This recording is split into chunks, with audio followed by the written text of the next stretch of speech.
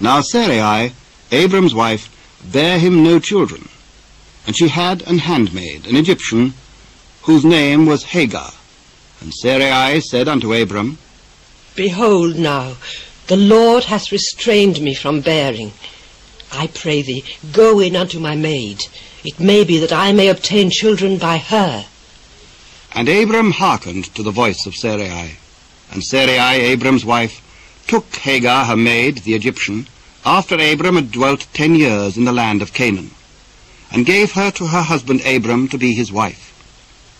And he went in unto Hagar, and she conceived.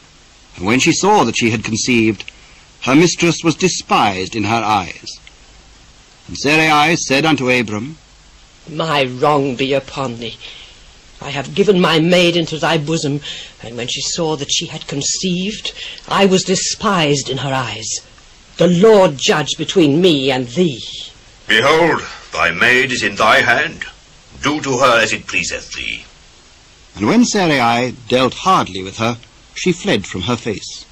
And the angel of the Lord found her by a fountain of water in the wilderness, by the fountain in the way to Shur.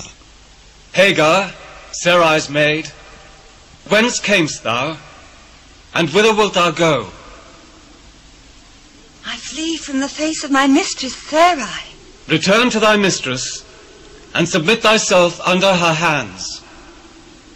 I will multiply thy seed exceedingly, that it shall not be numbered for multitude. Behold, thou art with child, and shall bear a son, and shall call his name Ishmael, because the Lord hath heard thy affliction. And he will be a wild man. His hand will be against every man, and every man's hand against him.